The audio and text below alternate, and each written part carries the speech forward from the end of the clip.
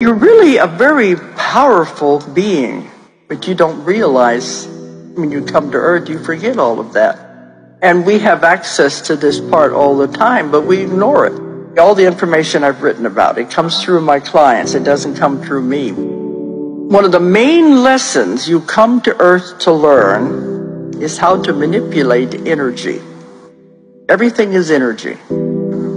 And you come to Earth to learn how to manipulate that, to be a master manifester. So once you learn how to manipulate energy, you can have anything you want. Nothing is impossible. There are no limitations except the limitations you put upon yourself. First, you have to know what you want. And a lot of people say, well, I need this, I want this. Those are the wrong words. In creating your reality, if you say, I need, I want, well, see, you're creating a lack. And you're putting it off by, I want it. No, the wording is, I have it. And you've got to believe it. It's the law of the universe called the law of abundance, the law of attraction. You can have anything you want. You have to be able to visualize that goal too, what you really want, and be able to fill it full of a lot of details. This makes it become real. Then people say, okay, now how am I going to do it? Don't worry about it. You don't have to worry about, I have to do this and this and this to attain that goal. Because then you're limiting them. It'll happen in ways you can't possibly imagine. Ways you would never ever think about.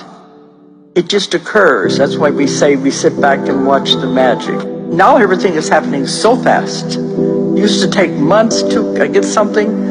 Now it'll happen in a matter of days, in a matter of hours, and they say even second by second. I get so many clients who are into the victim mode. Woe is me, poor me, everything happens to me, everything is dumped on me. They don't realize they're doing it to themselves. But you have to have an idea of what it is you want before you can create it. Otherwise, you have the whole world. Everything is out there. There are no limitations, but they got to know. If you're vague, they're vague, and they'll just give you anything. And you'll say, well, I think that's what they want. We're not sure. And then you get it, and you say, well, that's not what I wanted. Well, you didn't ask the right questions. You didn't tell them specifically what it was you were looking for.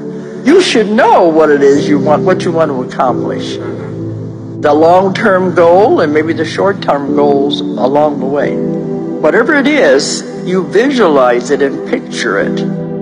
Because if you can see it in your mind as already done, already happened, it must occur. That's a law of the universe. In creating your reality, if you say, I need, I want, well, see, you're creating a lack. And you're putting it off by, I want it. No, the wording is, I have it. And you've got to believe it.